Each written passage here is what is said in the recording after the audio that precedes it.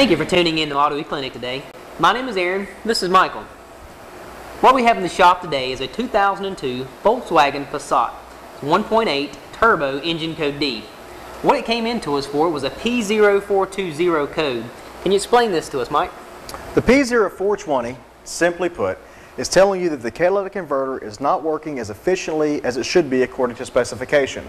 And the catalytic converter, simply put, burns what the engine does not. Let's go into that a little further.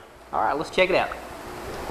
Right now we're looking at the manufacturer-specific side of the computer. Every computer has two sides, your OBD2 side, generic side, or your manufacturer-specific side. In this case, it's a Volkswagen. Here we have 6 different codes on the manufacturer, or 5, I'm sorry, on the manufacturer side.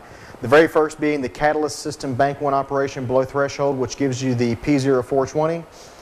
We have an engine start blocked by immobilizer, which is a P1570. We have a random multiple misfire, which is a P0300. We have a cylinder 4 misfire, which is a P0304. And we have a error in map cooling.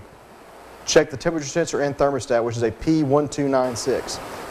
And the only code we have on the OBD2 generic side is the P0420, catalyst system efficiency below threshold. Now, where we are in the state of North Carolina, this is the only code that will prohibit this car from getting inspected.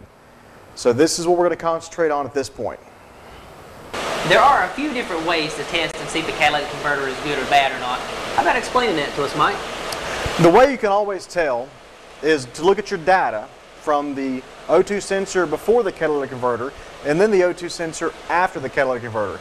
Now that gets a little difficult because each manufacturer has their own specification of what the O2 sensor should be before and after the catalytic converter. So you have to know how to read your data there. On this one, we're going to try an easy generic way to test it by using an infrared thermometer, and we're going to test the inlet temperature, the temperature coming at the beginning of the catalytic converter, against the outlet temperature. The temperature out of the catalytic converter, and we're going to see there should be a difference. The inlet should be cooler than the outlet. The outlet should have a hotter temperature. So let's raise up the vehicle and see what we have. All right, let's get to it, man. After raising the vehicle up in the air, we determined that we could not get to the catalytic converter from underneath, so we let it back down, throwed the hood up, and now we're at it. That was our bad. Okay, the temperature at the beginning of the catalytic converter looks like we hit a max of 427.5. We're going to go to the back of the converter, and you can see our max there at 351. That's a pretty big difference. But what we should have is the exact opposite. The temperature coming out of the catalytic converter should be about 150 degrees hotter than the inlet, versus right here it's 150 degrees hotter at the inlet versus the outlet. So according to this test right here, we have a bad catalytic converter.